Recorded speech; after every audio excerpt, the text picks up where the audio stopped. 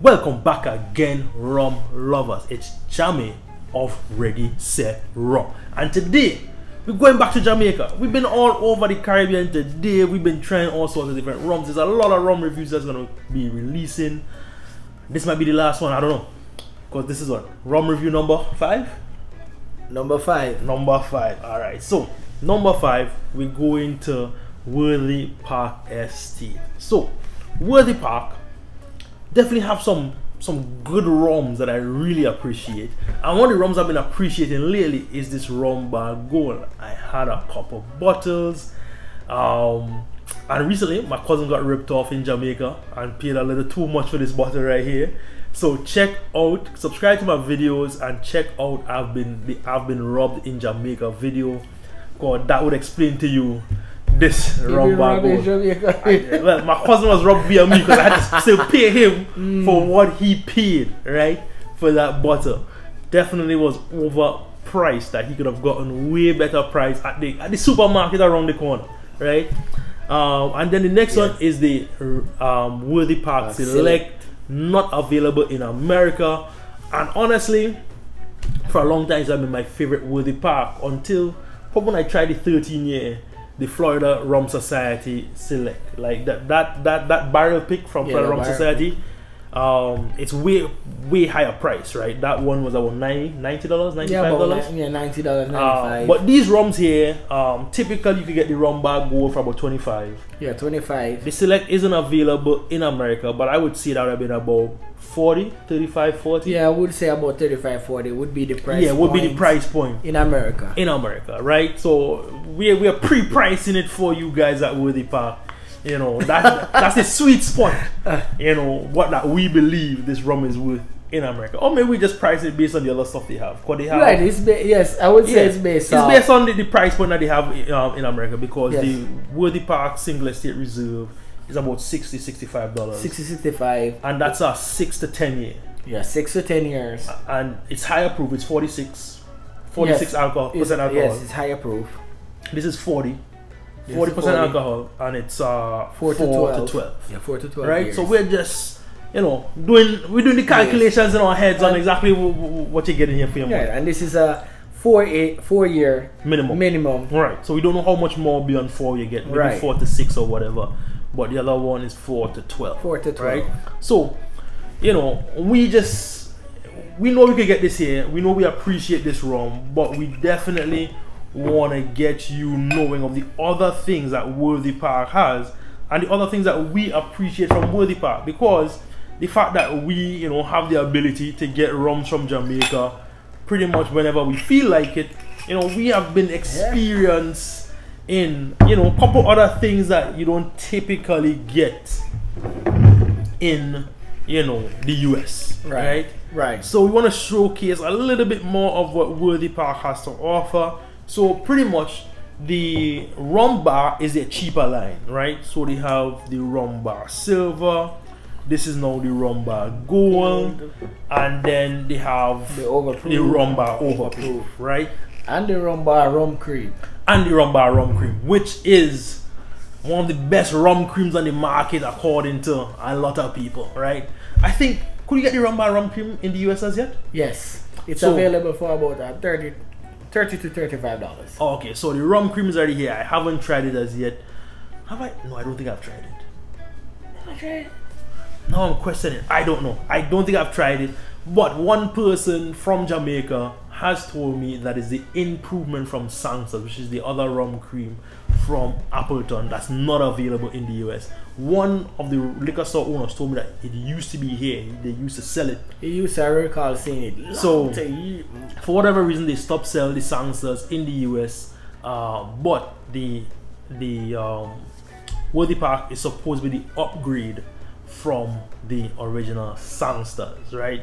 So that's, you know, neither here nor there. We are here with the top end of the Rum-Bar line and pretty much the bottom end of the Worthy Park line, right? Yes, it's, you know, the regular product line and the premium. Yes. Well, the bottles are a little more fancy, a little more clean cut, black and white, with the little you know, gold and stuff like that. Very much a more classy look And then we have the Rum-Bar Gold, which is, you know, it's colorful, it's nice, you know, has a Jamaican flag as all Jamaican products do, and you know, it's nice. You can't complain about the look of either of them, being of, you know, where the price point is, and also, you know, exactly what they're going for. This is just the typical rum drinking, you know, you're in a rum bar in Jamaica. That's why they call it rum bar, because they're letting you know, yo, you're in a rum bar, just ask for a rum bar, right? So we got into these two here. So we want to start with the rum bar. Yeah, with the rum bar, definitely. All right, so we're gonna start with the Rum-Bar Gold, 4 years minimum. Didn't even look for the leg. 100% pot still. Yeah, so everything at Worthy Park is 100% pot still. Has a good body. I'm seeing some fine, you know, beads forming on the top, but they're dripping down pretty quick, and it's a 4 year. What do you expect? All right. You smell Worthy Park funkiness on the nose immediately. Can't hide. You can't use, yeah, you cannot hide a Worthy Park rum anywhere. It is just distinctive. It's sweet. It's not that hot. Just kind of surprising, because Worthy Park rums are pretty hot a lot of times, and this is not. I'm getting a pine. Like a lemon pine. Pine and lemon. I don't know why it's hard to even differentiate what Worthy Park is. You know, I feel like I need to sniff the other one as well, man. It's hard to even, it's hard to stick to one rum. Man, these things are similar. Smell the Worthy Park Select. It's less hot. Less hot, similar. Very similar, but less hot. So Worthy Park has a bunch of different marks. They have the WPL, the WPM, the WPE, all of different ester levels, and also, you know, get a different flavor on each of them. The WPM, I only had the WPL and M so far. The M is my favorite. I'm looking for the WPE. I think there's a young WPE out there, like a 4 year WPE. Yes, I've seen it in the somewhere. So, somewhere on the internet. And honestly, the legs on the Select looks a bit thicker. It's a bit slowly moving compared to the Rum-Bar. Alright. This one has a more fruity smell. The Select, I don't know, I got an idea of like pineapples or something in there. You say pine and limes on the Rum-Bar? Yeah, it was like I think I'm getting on the Rum-Bar a bit more of a strong, you know, I don't know, like a more aggressive flavor, a little more or a bit more rougher. Well, yeah, it's a little rougher, but it's also a little more of like tannic, or like, you know, a little more crude of a nose. You know those like, it's like is it the lighting or the color? You just look at the color. Yeah, it looks as if the Select is a bit dark. The Select is a little darker. Yeah, on mine's as well. The Select is a little darker. Right, we didn't pour exact numbers, but it's pretty close, and the Select is darker. The Select nose is a bit more fruity. To me, I'm getting pines, I'm getting a little candy on there. Yes. Wazi. Candies. The Rum-Bar is a little rougher, getting like grass notes or something. So definitely the Select is very similar. But they're very similar, and that's why, like, at first we were doing one, but I was like, yo, they're so similar, it's gonna be hard to do a full review of one and then do a full review of the next one, because then it's like it tastes the same. But if you just like side by side, it's a bit easier. But man, these things are close, very close. All right, so let's get into the tasting. All right, we're gonna taste the Rum-Bar Gold.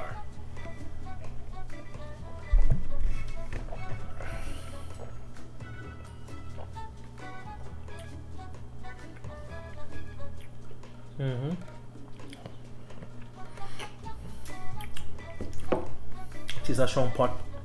So the sweetness at the end. It's prickly on my tongue.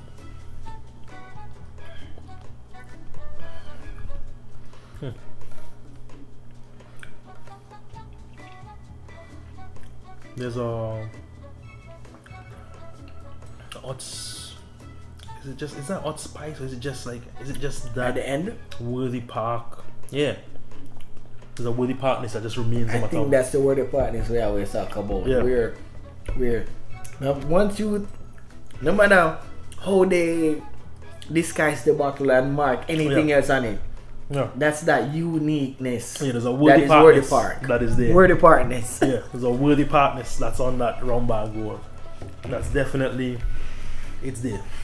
And not saying anything wrong with the worthy partness of it. Not at all. Like, as you can see, this bottle is almost finished. I got this probably a month ago, end of June, so 2 months. Alright, so 2 months, this way it's at. The Select, I've been hanging on to the Select to make this review. I've had it for probably 2 years now. Haven't had a second bottle as yet. I had a little sample bottle I got from Zan, but I was drinking from the big bottle when they had the rum tasting with Florida Rum Society. So I have a tiny little sample bottle I kept.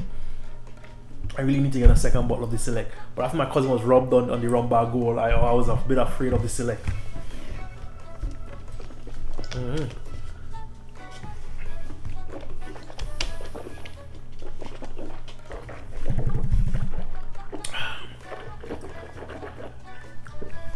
Alright guys, so we tried the Rum-Bar Gold. We're now gonna try the Rum-Bar Select. Age 4 to 12. Alright.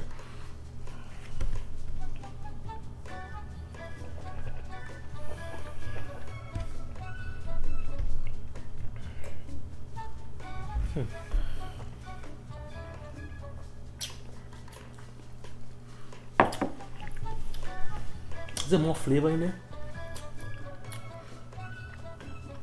Less prickly on my tongue. More flavor.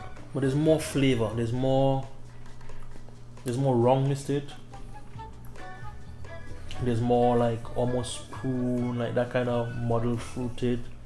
You get the worthy partners definitely there, but still a bit more fruitiness. Like I feel like there's a bit more WPM on this blend. Yes. A bit more WPM on this blend. Worthy partners is there, long lingering finish. But definitely there's a bit more. There is a bit more. A little bit more on the Select. You know, it's like, and maybe that's why they didn't bring the Worthy Park Select to the US. Because it's so close. It's so close. You know? Like competing against each other. Yeah. You know? But the presentation is different. It is. You know? The presentation is different. So maybe that's a reason to bring it. 40%. Is it different enough to compete with another category? You know? Because like even Appleton only had the signature, the reserve, and the 12-year for a long time, and then the 21. Right. And you know, eventually came the 15 after many years, and they have the rare nephew. So right now, Worthy Park has the Rum-Bar Overproof, the Silver, the Gold, the Single Estate Reserve, and the 12. They got 5 already on the market. You know, like, do they want to go and challenge and go in again on another rum at this point? So I don't know. Maybe they're thinking about it. Maybe they're not. That's just something that we're thinking about as rum consumers, as rum buyers. Like maybe that's why they haven't come into the market yet. But honestly, I think probably, you know, what they were trying to go for is like they're trying to challenge, say, Appleton, because this was probably to challenge the Appleton Special, right? And the Single Estate was probably to go, you know, maybe after the 12, 6 to 10 years, somewhere there. So that's a higher proof. So you could see, but maybe they're just trying to, you know, trying to get in on the market. Maybe they're not even thinking about Appleton, because Appleton is Appleton. You know, even though this is another Jamaican rum, you know, the flavor profile, the approach to things is just so different from Appleton. Like, maybe their market was just like, yo, let's find good price points to get into the market and be somewhat profitable. Yes. You know, so maybe that's also another thing that they consider. But definitely, these are two rums that we like. We like. You know, like our only complaints is we wish it was more widely available. So true. In stores. So true. So legit, last week he was saying that last week before he was saying, yeah, hey, it was last week. I can't find any Rum-Bar overproof. I was like, bro, I only got one. He's like, no, well, leave your one. I won't look for it. I was like, okay. So I'm working in the Fort Lauderdale office. There's a lot of liquor stores between that office and my house. And I legit stopped. Every time I saw a liquor outside a building, I stopped, went in, asked for it. 6 different liquor stores. None had it. Alright, and these are different liquor stores that I haven't been in a long time. Like, it's not like I'm going into stuff that I know I can easily call them up. Like, these are just liquor stores that I don't know that I'm stopping into. And he also did something similar. Like, he was stopping looking. The day before, yes, I stopped at 3 liquor stores. So we stopped at so many liquor stores, could not find any Rum-Bar products. Not even just like, even we were looking for the Rum-Bar overproof. We couldn't find any Rum-Bar products. None at all. On the shelf, right? So, you know, for most people it is what it is. Like for us, like it didn't bother us any. We always, like, he actually found at his, you know, at one of his storage places where he had the butter there, right? So he has so many rums around that he could find. Like I have a butter there.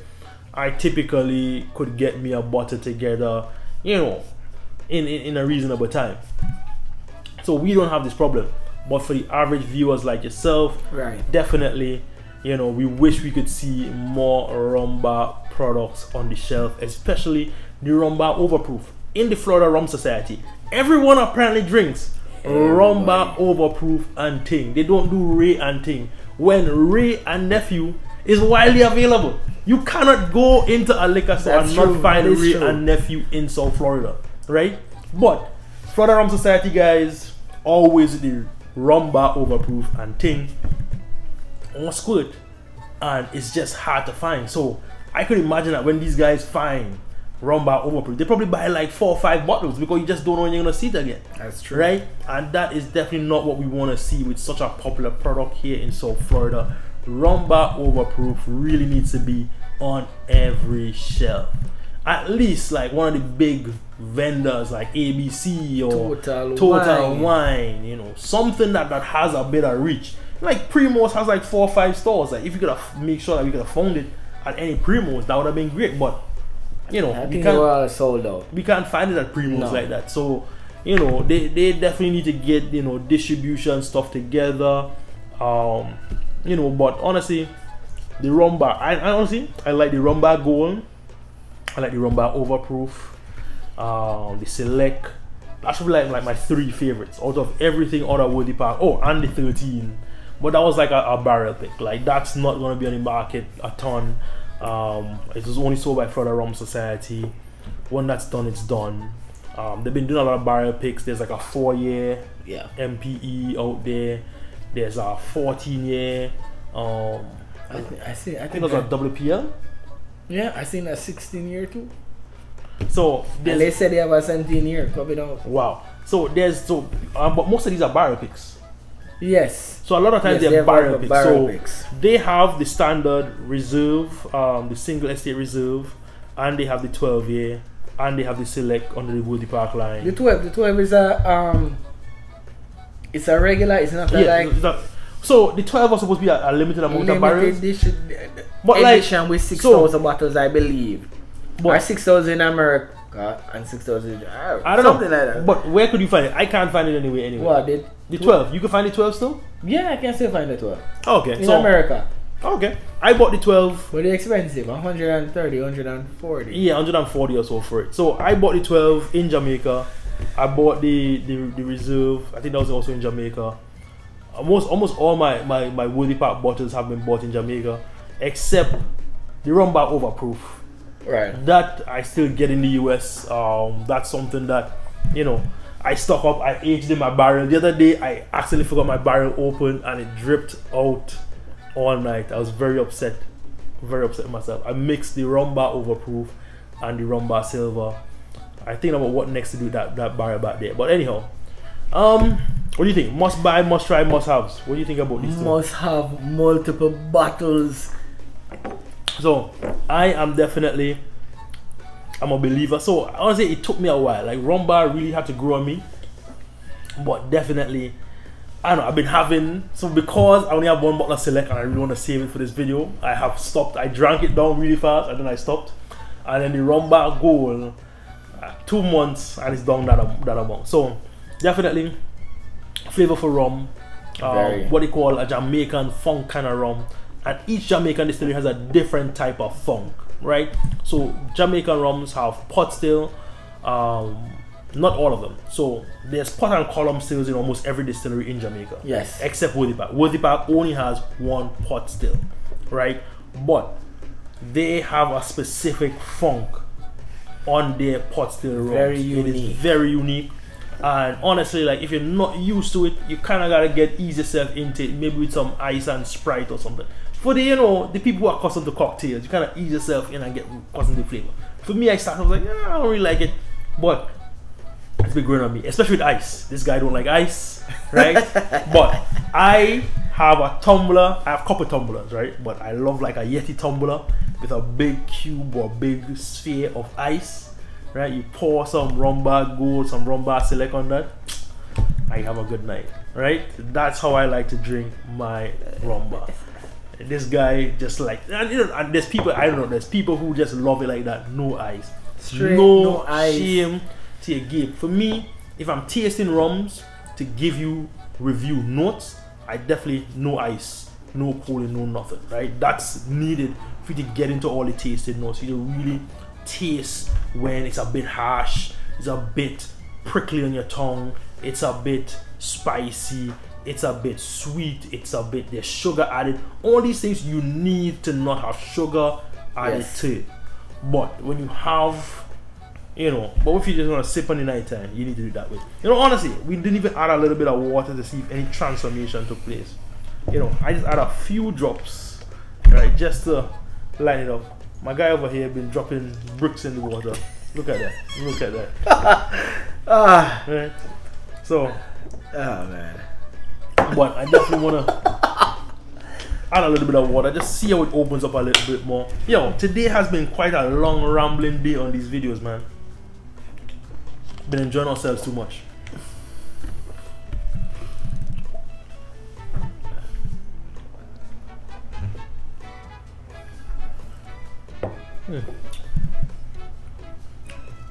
What happened? Not sure. More Worthy partner shows up when you add the water. Maybe that's what that was. Yeah, yeah. That's what that was. Park, funky. Like it's funny. Everywhere else adds dunder. All the other distilleries, their pot sales and stuff, they add dunder from the dunder pits to their rums. Worthy Park does not. And I kid you not, you get way more flavor notes per ester on a Worthy Park rum, right? So many rums would say, I got 500 esters. Worthy Park, I think I got 120. The Worthy Park has way more funk on it than, you know, any other distillery, whether it's Hamden, whether it's Clarendon, whether it's Appleton. Worthy Park beats them on flavor per container, per ester, right? So never forget that every ester is not made equal. Each ester doesn't have the same flavor profile, and each ester just is not the same thing, right? So definitely when I add the water to that Rum-Bar, it had a lot more Worthy Partners to it, which was really funny because typically it kind of dies down a little, you know. My guy, they had to drink plenty of water a little while. Alright, so let me try the Rum-Bar Select with water.